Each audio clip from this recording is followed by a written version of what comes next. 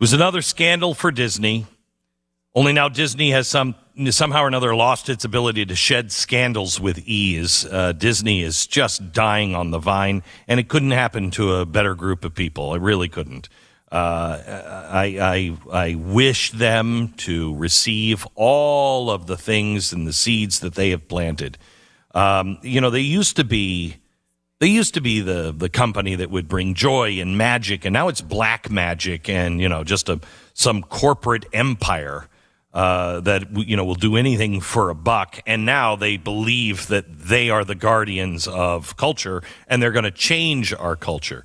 Their latest example is Wish. It's a movie that supposedly is to serve as the celebration of the 100th year of Disney magic. It is hacky and uninspiring, and really not worth your time. And everybody knows that. Nobody's going to see it. We have an inside look now at what is happening at Disney, and can they ever bring it back? Film Threat, the founder and publisher of Film Threat, Chris Gore, is with us now. Hi, Chris. How are you? Hey, doing great, Glenn. Thanks for having me on the show. So, first of all, tell people about Film Threat. So I'm not sure they know about it. Well, it's an independent film journal. We were a magazine in the 80s and 90s. Now it's a website and a podcast. And we've remained, oddly enough, politically agnostic through all of these times. How did you do that? Well, first of all, I don't know why all the entertainment media outlets should actually be this, but yes. It's very bizarre. I feel obligated if a movie comes out and is an independent film, it's from one side of the aisle or the other, we will cover it. But that's not true for all of my colleagues in the industry who cover film. It's unfortunate. I mean, you did Matt Walsh's What is a Woman, and it was actually objective, and I just assumed that would never happen in today's world. Never. Yeah. Well, I think it's an important documentary, and I think it's worthy of coverage. And I don't know why it wasn't covered by every media outlet. I think it's an important conversation. But, we'll also cover documentaries about drag queens. So sure. We're all over the place. And I think that's our obligation. We also reviewed Candace Owens' documentary about BLM, which did not get a very favorable review. So, but we look at everything, and we try to be objective. And I would like to see more of that.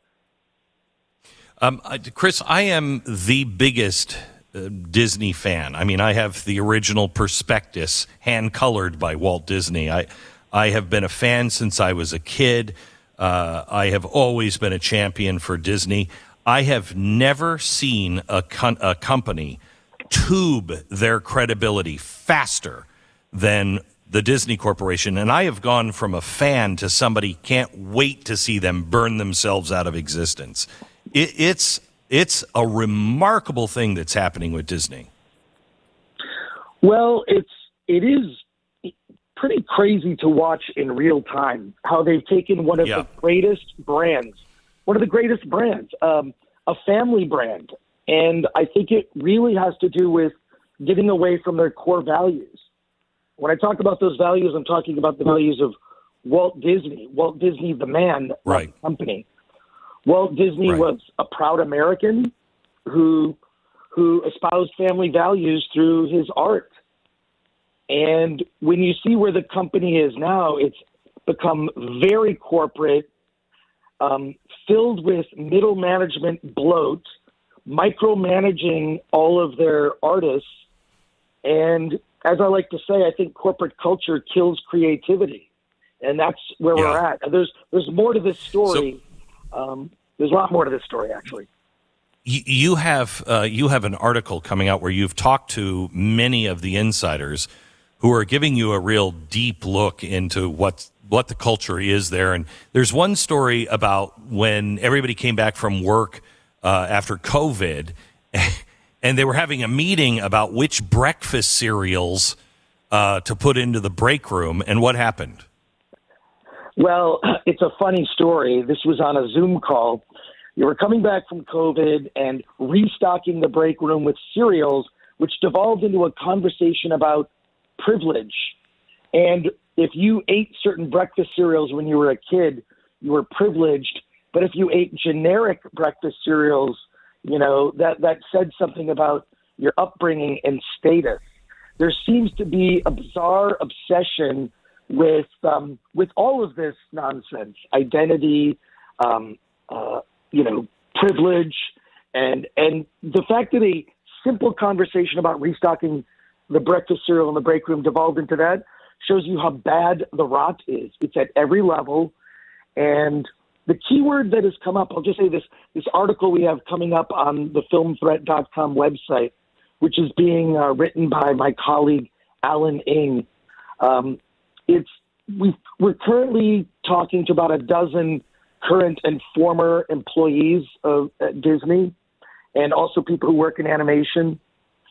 We're calling the series of stories the Disney Files, but the stories we're hearing are fairly shocking. So, but also might not be shocking for anyone that's been paying attention. Not very shocking. Like what? Well, ultimately, there's more specifics to it, but ultimately, all of the veteran talent has been driven from the company, starting with John Lasseter, and his departure is not as described in the media. There was much more to it. I believe that certain people felt threatened by John Lasseter, probably because he was the most talented person at the company. Nearly every Pixar film was a home run. I mean, even the lesser Pixar films, when you look at what Disney's putting out today, they're amazing. So that was the beginning of the rot, was his departure. And that veteran talent has not been replaced by veteran talent. It's been replaced by, and I'm using words that are in the correspondences, a key word came up in every correspondence with every person, and that is activism. The people that have been replaced, they've been replaced by activists. And it's at all levels. You can't necessarily blame upper management. The rot is from the bottom up.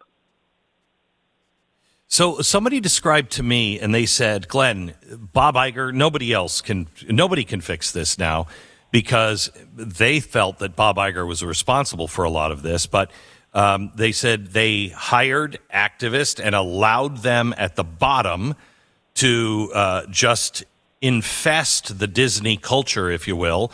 And then it just kept growing stronger and stronger. And now there's really nobody left to hand the company and say, okay, all you guys, shut up, get out of here. You can't do it anymore. Do you believe that's true? I believe that is 100% true. 100%. And I think it's just a company culture that's been created, and those that don't agree with the direction of the company have to remain silent and are reprimanded even for espousing certain ideas. The HR department at Disney appears to work in an oppressive manner, creating a toxic work environment where we're talking about innocuous posts on Facebook from years ago and employees being dragged into HR to have meetings at ungodly hours, 6 a.m. or something, with an attorney sitting next to the HR person to discuss a social media post. There is a fall in line attitude, and if you don't fall in line, you're not welcome at Disney, which has led to. Go ahead. Sorry, which has led to many of these people leaving of their own accord. They're simply not welcome to think certain things and work for Disney. Well, you're not. I mean, I know creative people, and there's nothing that drives creative people more crazy. I mean, Walt would lose people from time to time because his management style was keep them always guessing, and it'll make them sharper. The animators hated that, but Walt was so good at what he did that you're either in Disney or you're not. Now that's not the case. No creative person is going to want to go to work every day, let alone be creative at work every day, if you're constantly looking over your DEI shoulder. Well, that's 100% true. And on that note, interestingly enough, lecturers come into Disney often to help animators and discuss topics like how a giraffe runs. What does it look like when it runs? How do birds fly? Different types of birds. They have brought in DEI lecturers to talk to all of the animators. And in our article, we're going to discuss the person who's been coming in to speak with the animators, because not only was this DEI person saying that based on your identity, you are racist based on the way you look. You are just a racist person. This DEI instructor lecturer went on to critique all of the Disney movies and why they're racist, and why, in particular, a film called The Princess and the Frog was racist, which features a black princess. Oh my gosh. That was to bring in African Americans and to expose people to a different culture. That's what that whole movie was designed to do.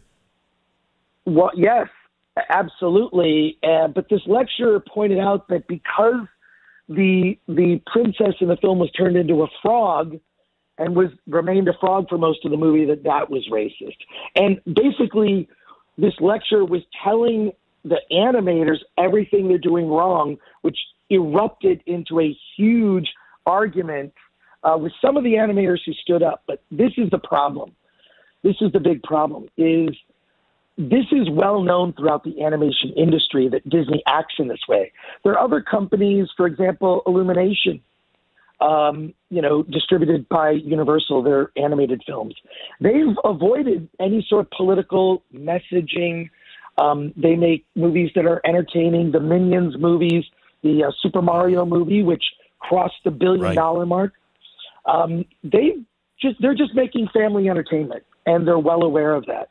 Disney is the exception in this, where the messaging is a huge part of it. But this is well known in the industry, and it's become a whisper network where animators that have felt so betrayed that the Walt Disney Company's legacy is falling by the wayside, that they speak on private message groups between each other about everything that's going on.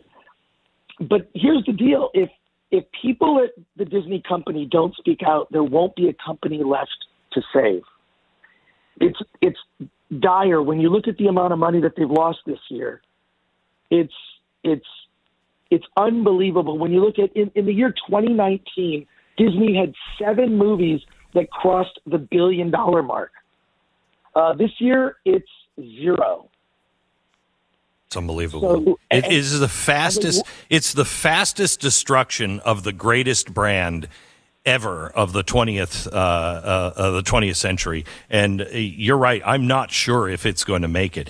Chris, I've got to cut you short, but I apologize for that. I'd love to have you on when the story comes out and spend some real time with you, because I think it's fascinating to see the price that they're paying. Chris Gore, the name of the website is filmthreat.com, filmthreat.com.